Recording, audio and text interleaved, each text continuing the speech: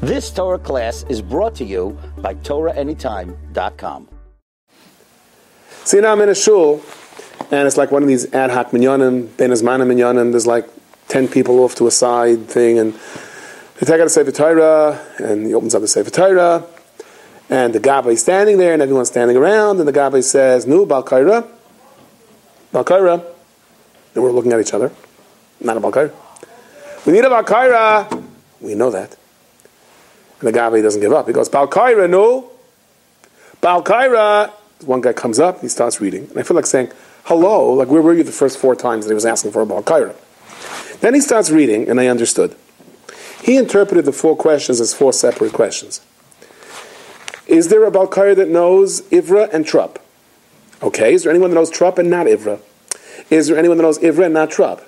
Is there anyone that doesn't know Trup or doesn't know Ivra, but he's the best person over here? Me. And that's how he came. You know, a lot of times we just have to know who we are and go with it. So, a friend of mine just told me a very interesting vart.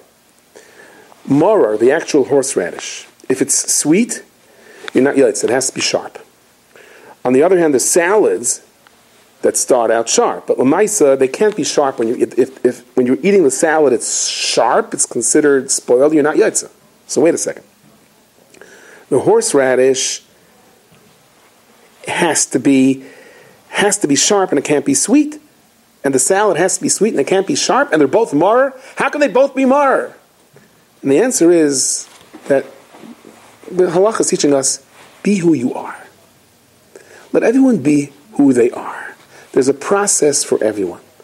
Horseradish, you know what I mean, is supposed to be sharp. It's supposed to be sharp. It fades when it loses its sharpness. Salads are supposed to start out sharp and then sweeten off.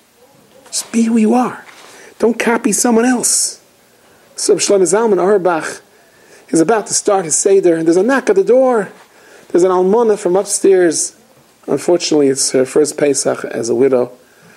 And she's all upset. She goes, "I bought these Roman lettuce. It's full of worms. It's impossible to check it." And everyone's like, "What are you making such a big deal about it?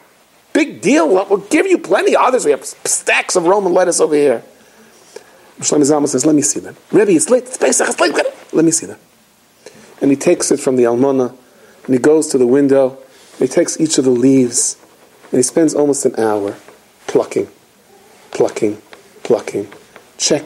rechecking. And he says to her, "It's okay. I cleaned your maror." And she took it. And she said, "Thanks, Rav." He understood what she meant. Maror is part of the Seder. But it's only part of the Seder. It's part of the steps that leads up to Shulchan Aruch. So you all know the famous story of a man who was never by a Seder before. He said, "Great, I'll get myself invited to a Seder. Here, there's great food. And the Kiddush, okay, not bad. But you got a little angle over there leaning it over. And then there's like this Haggadah that goes on forever. Forever. And there's all these rituals, people carrying things on their back. What is going on over here? Starving. And finally you get this tiny piece of potato. Oh, less than a kazayas. Less than a what? Yeah, because you have to have in mind to pater the maror. I don't know what. Because if you eat too much, you'll have a chiyuv by your nefashos. You get it? No. I'm starving to death. And he's trying to eat this potato. Not the whole potato. Like, gotta get out of here. Finally they wash. And they go, okay, you have to have 3, in order for it to be out to all the shitais, you got to put in like 16 matzahs in your mouth. Like, I'm starving, I can't do this. Okay. And now here comes the maror. Help! Steam coming out of his ears. Now comes kairach. Ooh, what's that? We take the matzah and the maror, and we put it together and make a sandwich. I'm out of here. He's gone. And little does he know about the beautiful Suda that came afterwards. Gone. Forget it. All there is a little bit of patience to wait out your maror.